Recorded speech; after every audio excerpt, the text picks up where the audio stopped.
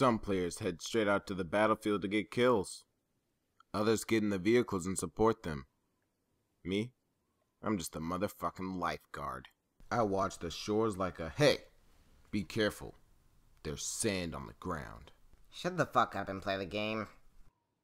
Yeah, I fucking hate it. I'm not gonna lie. I bought a new Xbox, made different accounts, but I can't get away. I get on Halo 4 and bam, the game says you're the designated lifeguard. I can't escape it. I tried to look on the bright side. I threw a beach party. Everyone was loving it. And then some douche in Mark 6 armor comes, and all of a sudden everybody wants to talk to him.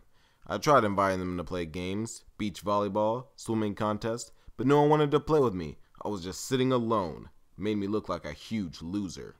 I tried to get rid of him. I talked him into leaving, but he wouldn't listen, so I just kicked him.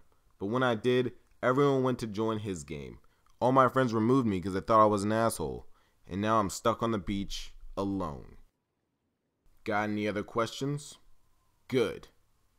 I'm the Halo 4 lifeguard. It's what I was forced to do. He's the Halo 4 lifeguard. It's what he was forced to do. And...